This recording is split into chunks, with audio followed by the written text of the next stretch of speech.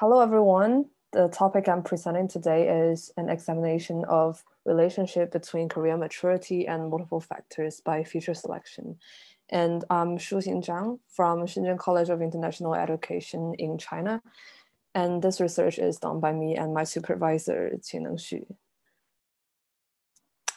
And this is the outline of my presentation today.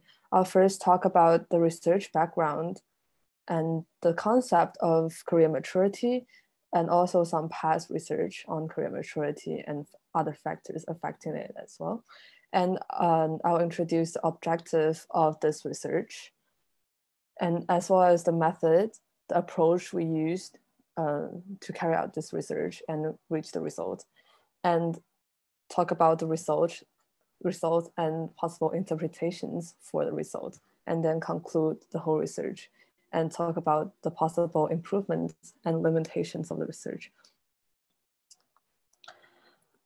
I'll first talk about the background of research. Since the 20th century, career development have been a very crucial component of education. And there is research suggesting that career preparation should be carried out early at school, so that early career preparation allows students to develop the knowledge and skills needed for making appropriate choices, managing transition in learning and moving to workplace. And so that an early career development is very significant for all students, and especially for high school students who will face the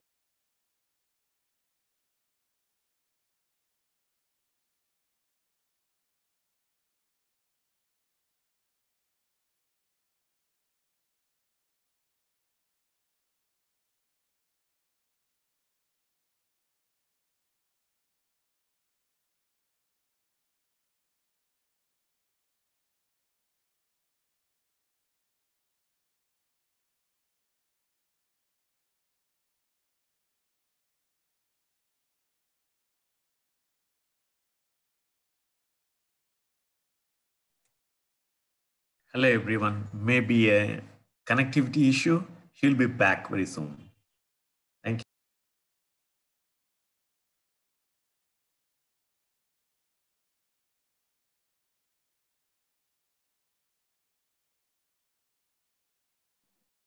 you. sorry, did I just lost my connection? It's okay. No worries. Okay. So I'll when which page did I stopped on when I lost my connection? I'm not very sure.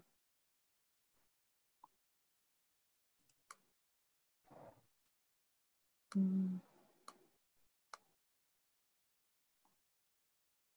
think this one, you can start from this one, please. Okay, thanks. The concept of vocational maturity was first introduced by Super in 1955, and then is slowly replaced by the phrase career maturity, which is generally the same thing. And this phrase is defined as the level of progress on career development tasks of an individual.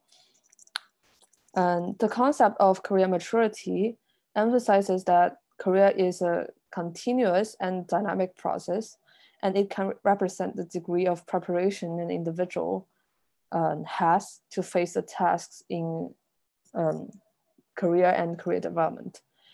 In this case, career maturity can be a standard to measure how well a student has idea about his or her future career direction, because although according to Super's theory, career maturity is separated into different stages in an individual's life according to their late ages. But for the teenagers and young people, the trend of career maturity is generally in an increasing trend. So students who have, high school students who have higher career maturity, we can consider this as they have a good idea about their career direction.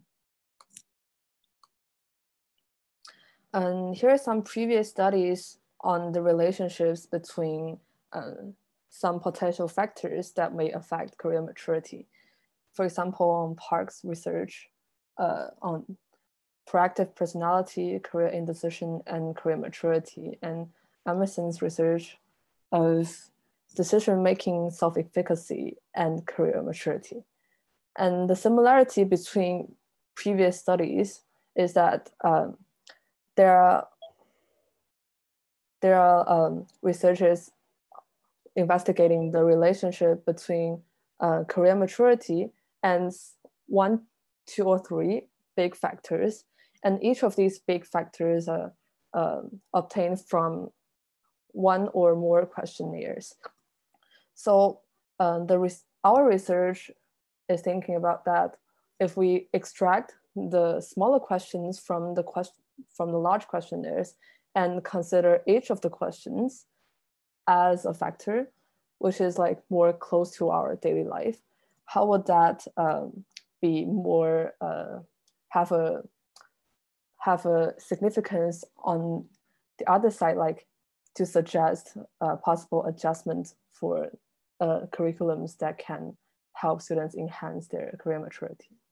So this is basically our objective, to investigate the relationship between career maturity and a larger scale of factors among senior school students. And here is an approach that we used to carry out this research. And the whole methods can be generally separated into 3 sections. The first section is the design of the survey, like designing the questionnaire. And the second section is doing the data collection and elimination of invalid questionnaires. We send the questionnaires to hundreds of students and finally obtain a total of 189 valid questionnaires to use as our data for the research.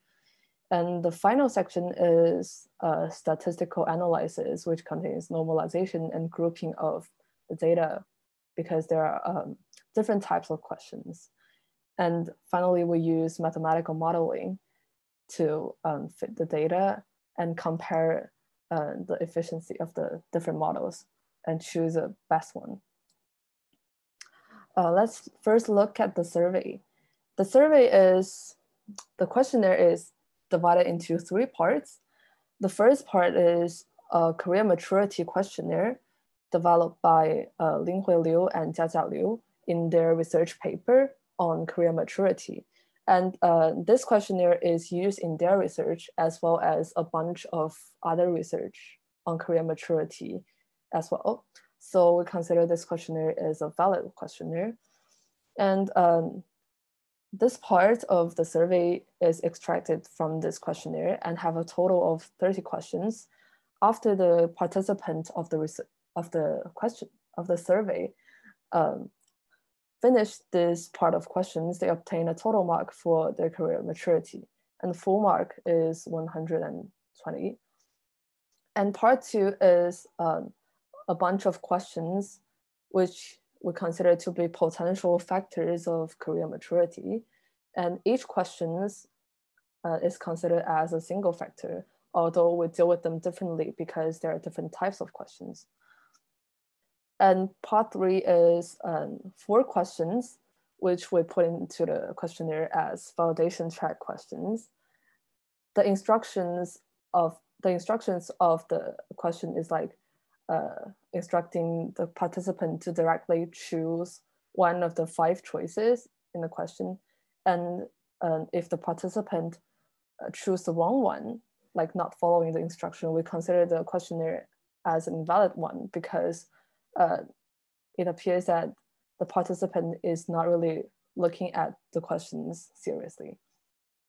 And although the questions are separated into 3 parts, in the questionnaires they are mixed together, so the participant cannot identify which question is from which part. So this is insurance on randomness.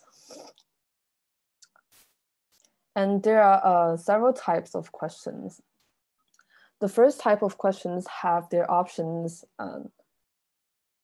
from in an order of levels. For example, the question on the left have an order of frequency decreasing, and the question on the right have the frequency increasing.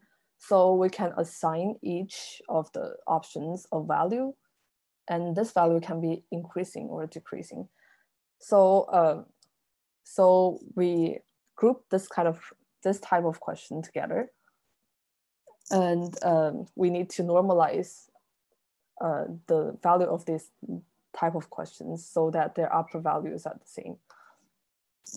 And the second type of questions is this kind of binary questions that there are only two choices, or there are only true or false choices. So this type of binary variables are considered as binary dummy variables in the model. So it's different from the first type of question. And there are also this type of question which allow the participant to choose more than one option.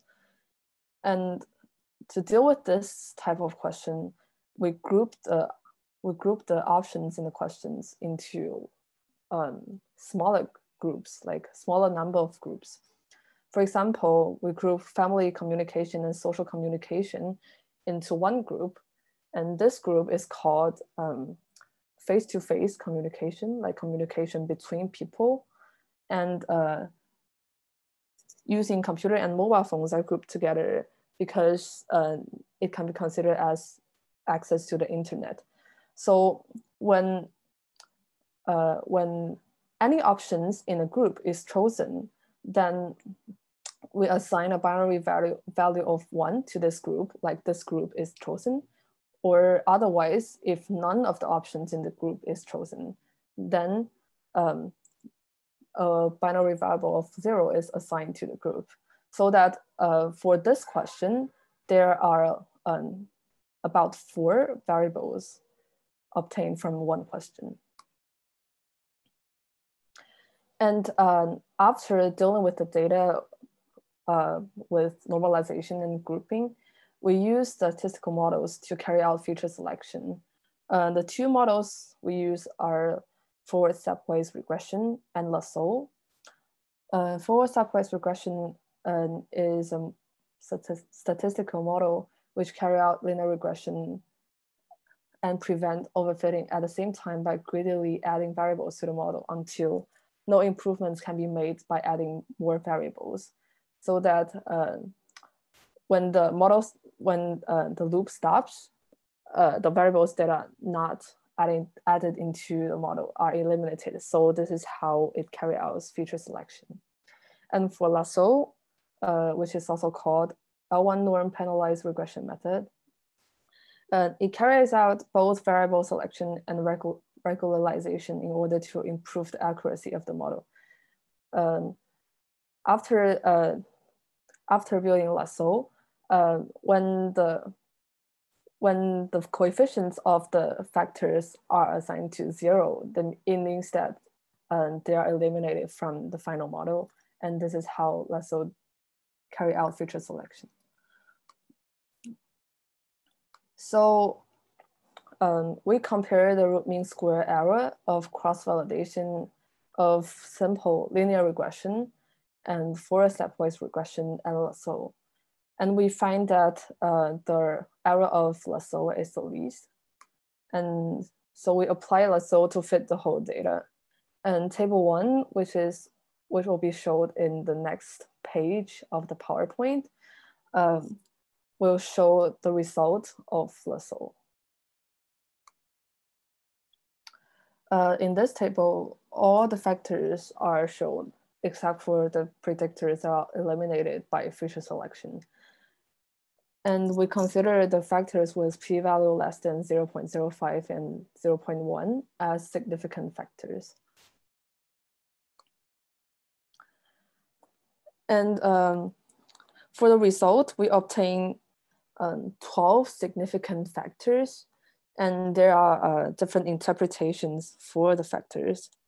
So let me show you the factors. The first factor is the educational level of factors. According to the result, the higher the educational level of the student's fathers, the higher the career maturity will be. And possible explanation for this phenomenon is that if the father of students did not accept a higher level of education, for example, undergraduate or graduate level of education, there are unlikely to provide comprehensive information of all careers, especially for the more elite jobs or STEM jobs. So it's kind of reasonable that the career maturity of a student with a father without a higher educational level is relatively low, because he or she don't have the access to a more comprehensive range of information.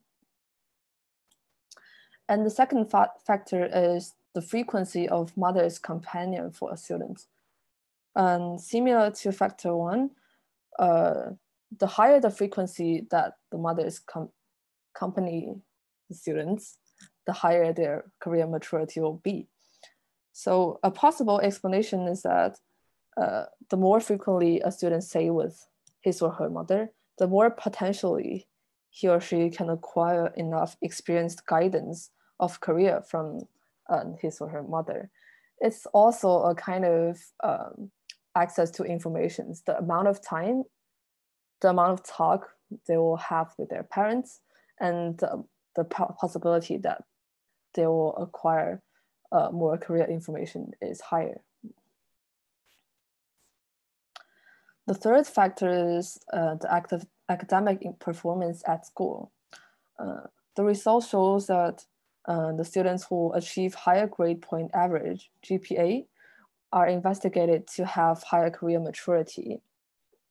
In most cases, GPA is related with the ability to learn, so that the students with better learning ability is believed to have higher career maturity. And it can be explained by that when it's easier for students to learn, it's more likely for them to develop interest in some subject that they are learning, and therefore develop further interest into this field and possible future careers. The fourth factor is the level of involvement in social activities, for example, extracurricular clubs, student union, and religious groups, etc. And according to the result, the level of involvement of social activities is not positively related with career maturity. A possible explanation for this phenomenon can be that social activities is not necessarily helpful for gaining career maturity. And although they are helpful in building leadership and developing group cooperation skills, but these might not be significantly related to career maturity.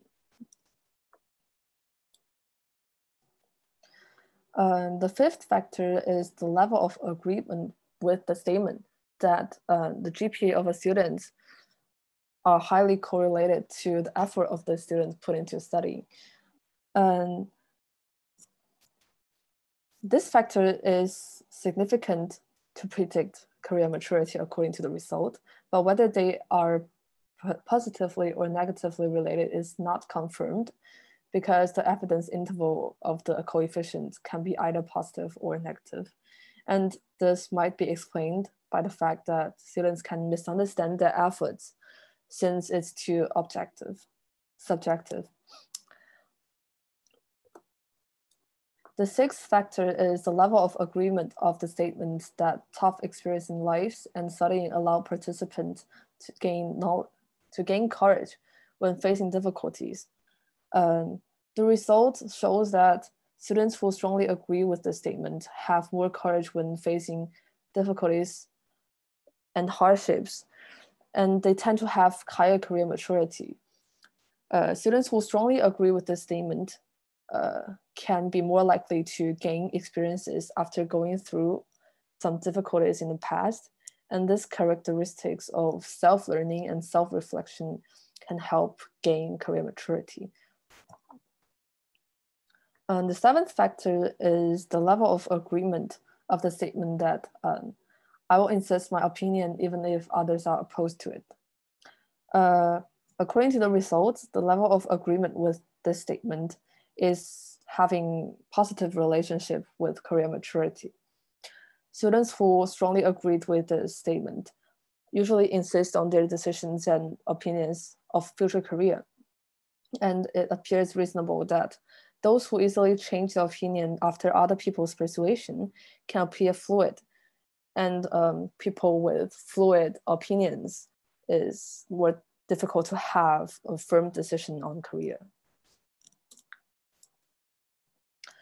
And factor 8 to 11 are from the same question. So we group them together, and they are all frequently used channels for obtaining information. And these 4 factors are binary variables.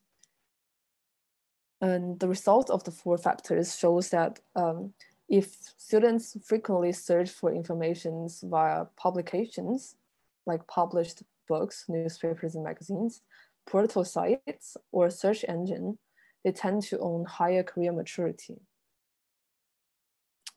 However, if students always gain knowledge through person-to-person communication, their career maturity seems to be lower than students who use more objective portals of accessing information.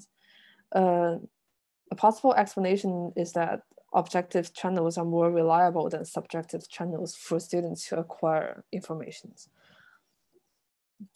The last factor is also a binary variable, whether news is an important way to acquire information. The result demonstrates that students tend to have a lower career maturity when they have a strong need for daily news, including politics, economics, sports, and entertainment. A possible explanation is that some fields of news are irrelevant to foster career maturity. To conclude the research, we use a reasonable method to evaluate the relationship of career maturity with potential factors, and the results show that LASSO is a reliable model to select the most essential factors. We also found that several factors that we found important is kind of considered small, so they are not studied in previous research. But according to our research, they can be important to predict career maturity. Of course, there are limitations of our research.